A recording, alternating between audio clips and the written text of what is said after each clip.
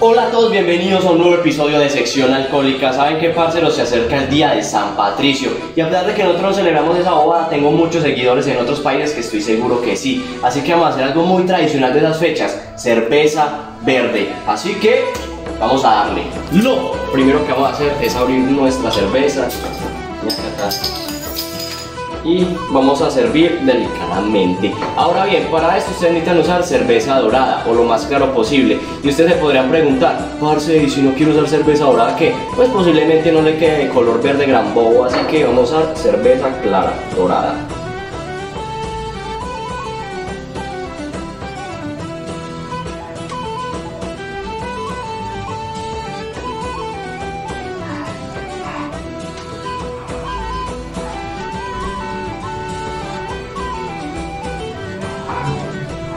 Una para mí. Ya que tenemos servida nuestra cerveza, vamos a utilizar esto, que es colorante comestible. Lo pueden encontrar en cualquier repostería, cosa de torticas, ustedes ya saben. Les sugiero usar 3 gotas, con 3-4 gotas tienen más que suficiente. Y tengan mucho cuidado porque ahorita presioné con mucha fuerza, se me fue el chupo y volví mierda a la cocina. Así que con cuidado, no es que de verdad tengan cuidado, vale, yo creo que esto está todo suelto. Así que vamos a 3 goticas.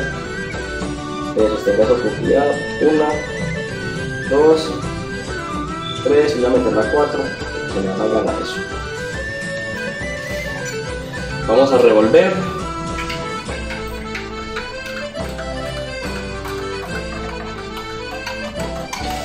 Uy, qué estilacho.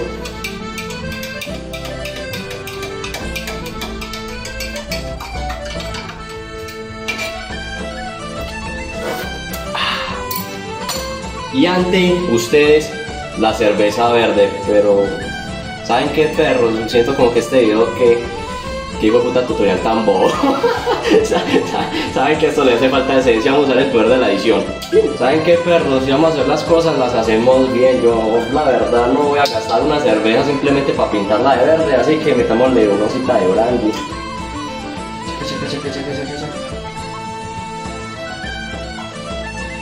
Listo, ahora sí, puta, ahora sí es una cerveza de esa.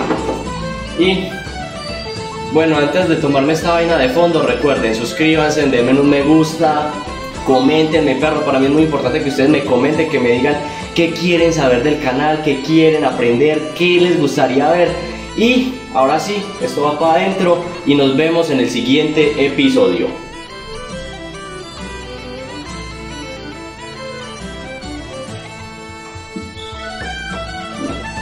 ¡Qué delicia!